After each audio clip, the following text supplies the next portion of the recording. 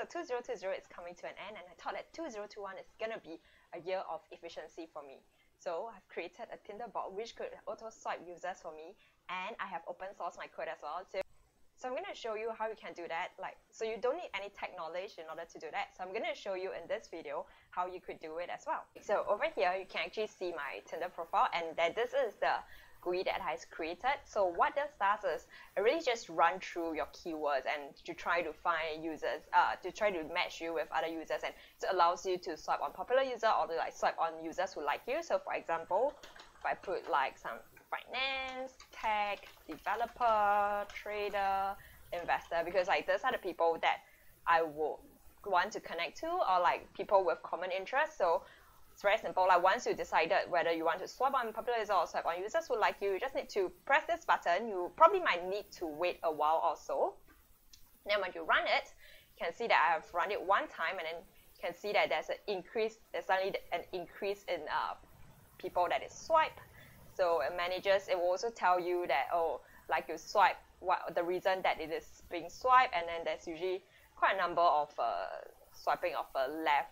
Okay, and then if you want it to be even more efficient, so you can actually see I actually do an output of how many users that I actually check. So one run, the API usually gives me 34 to about 40 users. So if you want to run it a few more times, you can just put let's say 3. Then you just click this button again, run, and then it will call the API again, loop it 3 times, and then you can see how efficient it actually is. Okay, so we're just gonna wait a while before it starts to have outputs on my GUI. Then you can see that it's running one time, and then it runs again the second time. Then it runs it's probably gonna run a third time. Yep, so it's gonna run a third time, and you can see that after it's being run, a total of, so I just finished checking 120 profile. Of course, this only swipe based on the user profile, and it doesn't really check through images. So if you are a more visual kind of person, this really wouldn't work for you. So the next thing I'm going to show you is actually how you can actually run this GUI on your own. Okay, so the first thing that you need to do is to come to my GitHub profile. So GitHub is actually just a place where people store code, and then they can work on code together.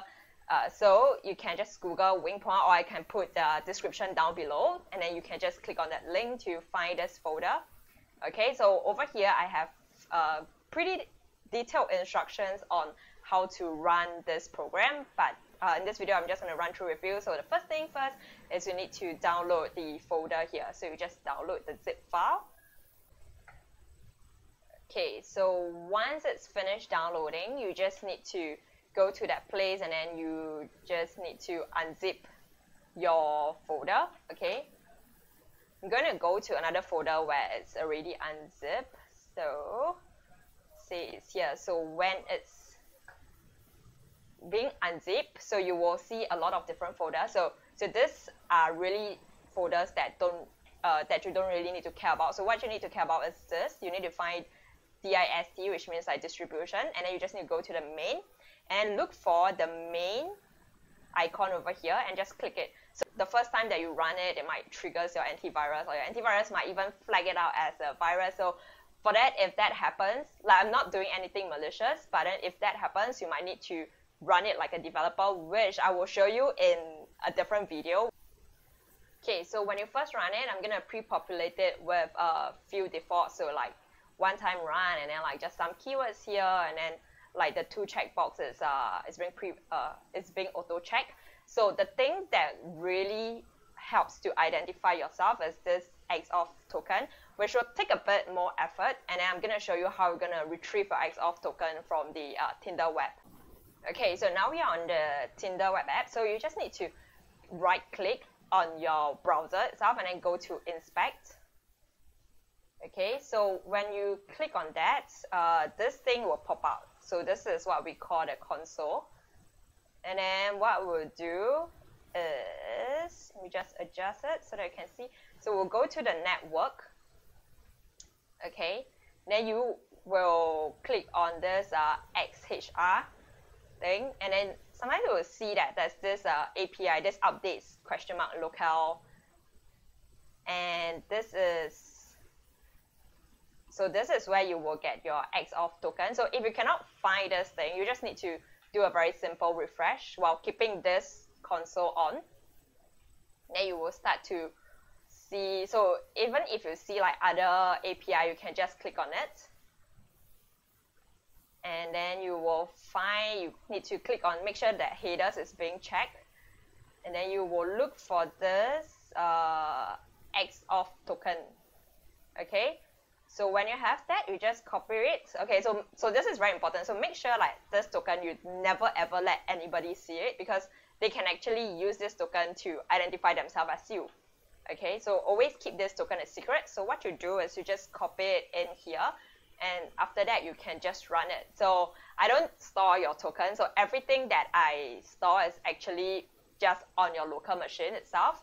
So let's say if I go back to my previous settings, let's say finance, trader, developer, okay, 3 times. Okay, if I run it again,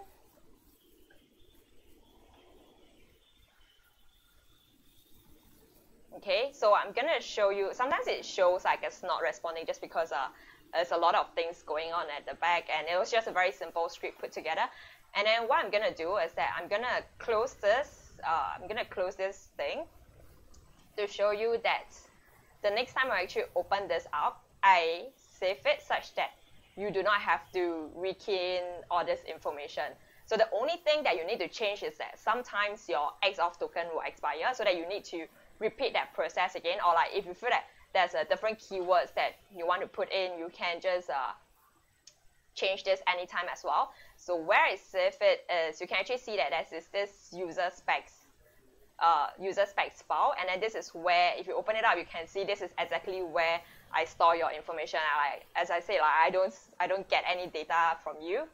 Okay, so the thing that you have to take note is that like if you were to run a bot on Tinder, like sometimes they might just flag out your account and then they could ban your account.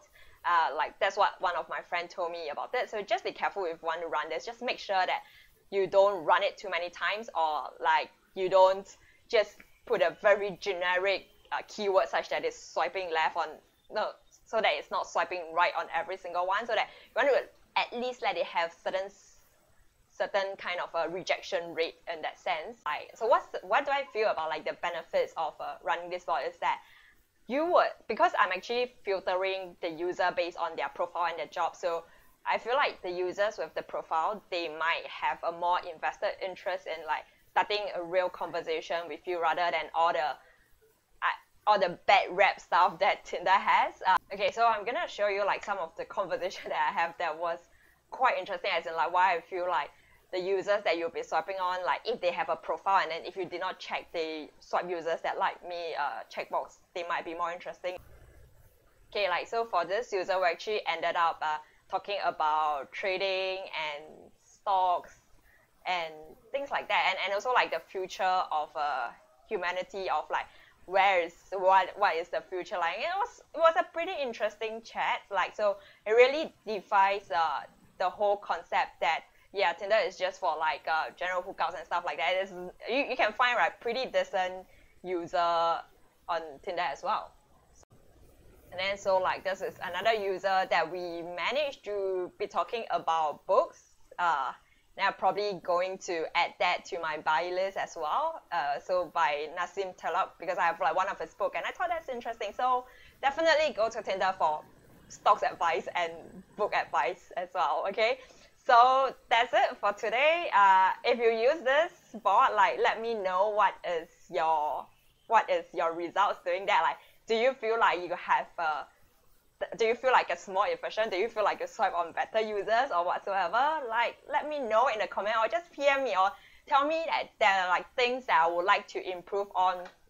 For example, like I really want to be able to output the users that you have, so the script has rejected. Like there are a few future updates I'm thinking of doing it, but I'm not sure if I have the time to do it. But for now, like if you use my bot, like do let me know how it goes. I'd love to hear if like someone used what I have created. Okay, so for the next video, probably gonna dive into the code. Like if you're interested in that, do hit the like button and subscribe to my channel.